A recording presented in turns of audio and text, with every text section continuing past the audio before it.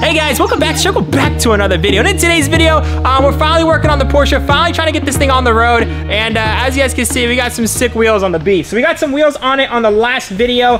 We have the car just kind of posted up right here. Absolutely looking absolutely amazing.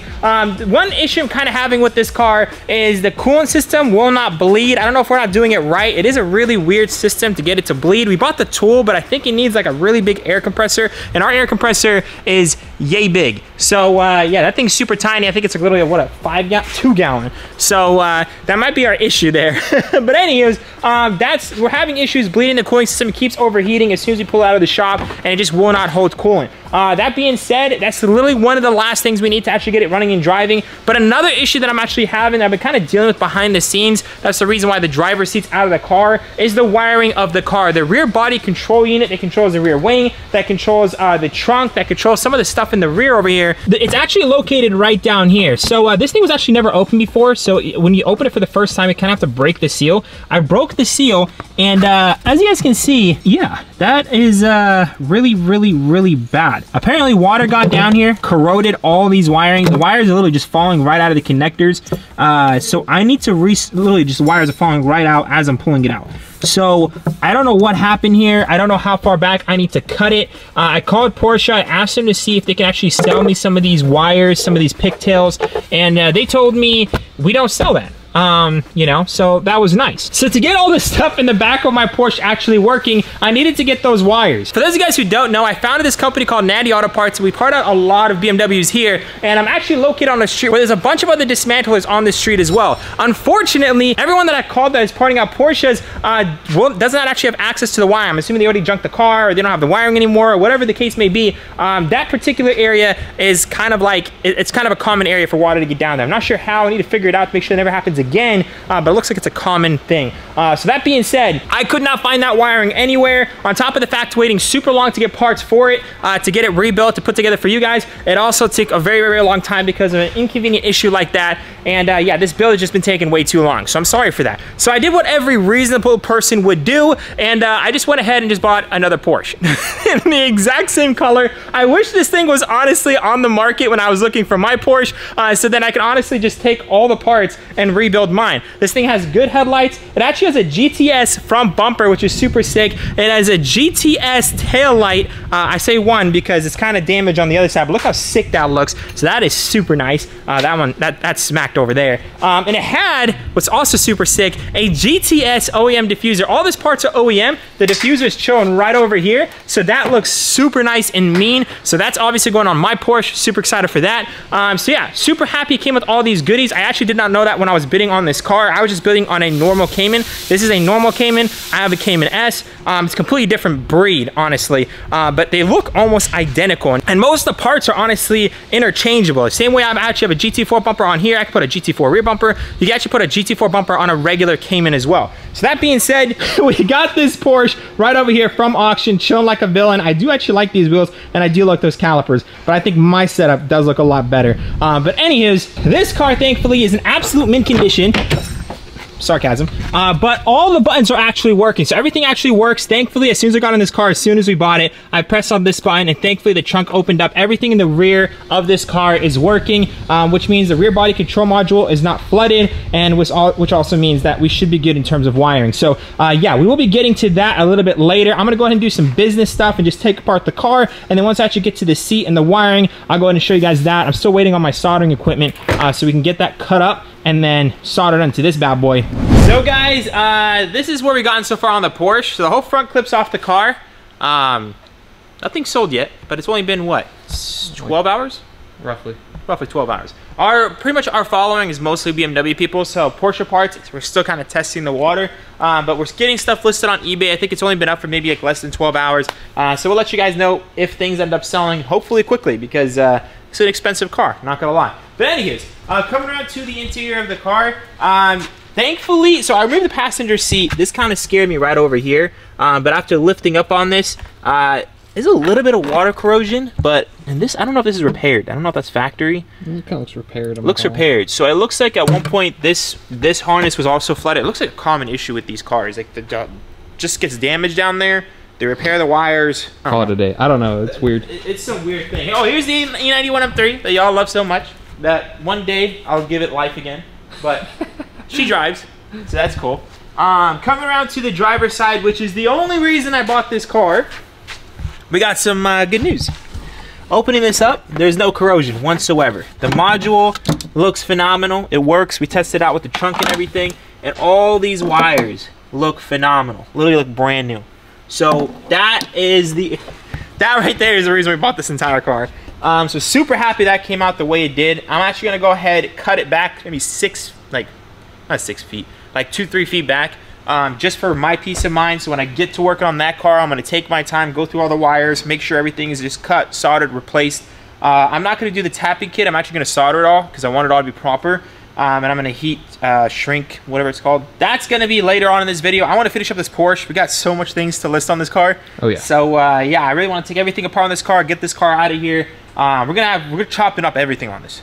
We're chopping off the front clip, we're chopping off the quarter panels, not even the roof, because everything on this car is super hard to get. So if people need parts, you know, reach out to Natty Auto Parts because we got it all. But anyways, so that being said, I'll catch you guys probably, for you guys, about 5 seconds. For me, what do you think? Day, 2 days, probably 3 days? 2 days, man. So I'll see you guys in 5 seconds, 2 days. Alrighty, so I went ahead and moved all the other cables out of the way. These are the 4 wires that are pretty much ripped off. They're all off one connector, so it does make things a little bit easier, and they are thicker wires, so that is pretty good. Now looking at the wires, unfortunately, they are corroded, so I'm going to go ahead and just cut back maybe 1 inch for each one and hope that that is pretty much as far as it's corroded, because if it's corroded all the way back here or somewhere way back here, that's going to be a fun time. Okay, about 15 minutes later, guys, I got all these stripped down, looking fantastic. This is the new connector, no corrosion, looking beautiful. This is the old one. Take a look at that. That is just GG. So yeah, saying goodbye to this connector, and then coming in here, I stripped out all the wires, got them all really, they look honestly fantastic. I shouldn't have any connection issues. Kind of spinning out the wires because unfortunately my smart self forgot the keys to this car at the house, so the car still has power. I don't really recommend doing this when the car has power, but I finally have time to do this, and I'm going to do it. So, that being said, I'm going to go and resolder all that onto that. Hope to God nothing bad happens. And then, yeah, I'll be able to connect the module. And I don't know if the trunk's going to open because I don't have the key. But regardless, in this video, I'll show you guys if it works or not. And about 30 minutes later, guys, check that out. Fully soldered it up, electrical taped them all individually, then electrical taped them all together. So that looks absolutely fantastic. I'm going to go ahead and clean up this entire mess so I can check back in here in a few months to see if any more water is actually coming in here. And if there's a way to prevent this issue, if any of you guys know about this issue, please let me know. I don't know if it was because of the windows. I don't know if you guys can see the door panels. They're slightly peeled over on both sides. Can you see this one right here? It's peeling up. So I don't know if it came through the window at the auction or this kind of drainage issue and the water ended up there with the modules. Because some BMWs have this issue, so I wouldn't rule that out of the equation. Anywho's, now that that's knocked out, super happy about that. Let's go ahead and get the module all fully connected, clean up the area, and then I'll show you guys once I actually get some power to this area and see if all the trunk stuff works because my smart self forgot the key.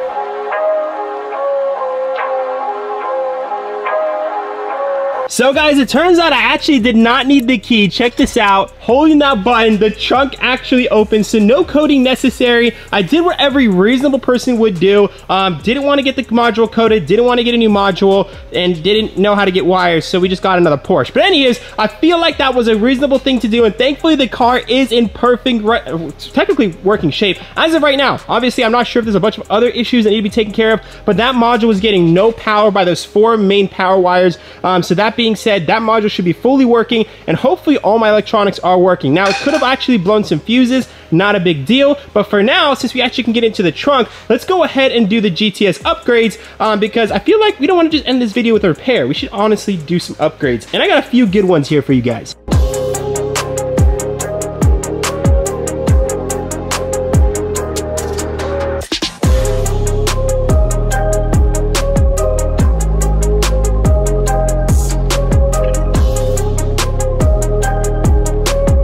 Now the crazy thing about this job, guys, just as easy as it is to get the headlights off this car, the taillights are just as easy. I don't need to remove the bumper, I don't need to remove anything else. There's literally just like this one right here, this piece right here, remove that, and then 1 bolt. Literally just one. That holds this entire taillight together. and then we can go ahead and upgrade. So for any of you guys trying to upgrade your headlights and taillights, honestly, even exhaust, we're showing you guys that pretty soon. You could probably do your headlights, taillights, and exhaust, retrofit, upgrade, whatever, in less than an hour. Genuinely mean that. Now, if you're asking me how long does it take to do an alternator, 3 years. But we're not doing an alternator, thankfully. So let's go ahead and upgrade our GTS taillights.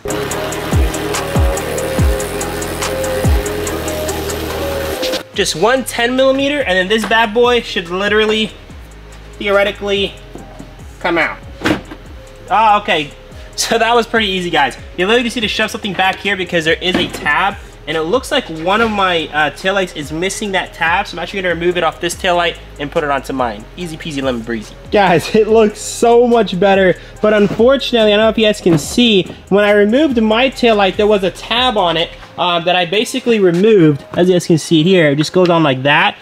This one has it as well that I removed off of the donor car. But this one, unfortunately, that I got in the mail, got shipped out to me. As you guys can see, it has all the lettering and stuff. The tab was broken, and honestly, I was like, if it doesn't affect anything, I'll just run it. But unfortunately, it does affect the way it gets mounted. It's popping out on the side, and that's gonna bother me, especially considering how much I paid for this taillight. So I'm gonna go ahead and hit him back up and see if I can get some kind of refund going, or just maybe a partial refund, and then just kind of do something to make that work. But that is super unfortunate, because I really want to get both sides on. I might just get it on for now until he tells me what's up, because it's literally one screw, it's easy. So I'm gonna slap it on for now, and just run it, and then see what happens. But that is really, really, really frustrating, because that's frustrating. I mean, it sucks when you get parts and they get damaged. Here at Natty Auto Parts, we make sure to pack everything very, very, very well, so you don't have that issue, but I guess other shops don't, you know what I'm saying? So it is what it is. So guys, I actually got the taillight in, and it's actually sitting really, really, really flush, but the thing is, there is no limit. So that little plastic thing back there,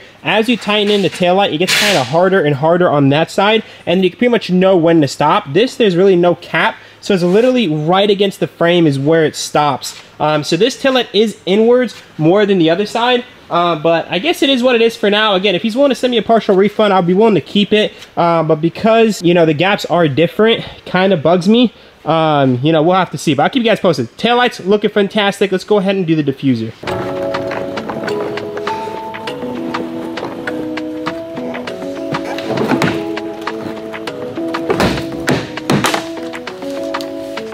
So guys, you have both diffusers side by side. The GT4 looks different from this. This is a regular Cayman, there's a GTS, and there's a GT4. I actually wanted the GTS taillights, which I absolutely love. Plus this GTS diffuser is gonna make this rear end really pop, and it's not actually copying the GT4 theme. The GT4 front bumper does look better, so I went with that. But yeah, kind of mixing everything up from all the Porsche OEM parts. These are all OEM parts, by the way. Does need a little bit of cleaning up, but after some love, it's gonna look absolutely fantastic. This definitely looks a lot better than this. I cannot wait to get it on.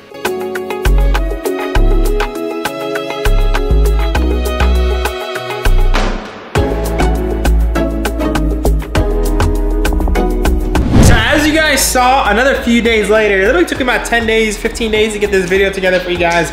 So many things with the Porsche, it just takes so long. Again, the wiring was a huge concern, and I don't want to get into too much more talking into this video, but the GTS taillights looks phenomenal, the GTS diffuser looks phenomenal. Thankfully, the wiring did work, so that is a huge plus. In the next video, we're probably gonna install some more mods, and then I did make an appointment with Porsche to actually get the car looked at. I need the cooling system properly done. I'm hoping they'll look at it even though it has a branded title.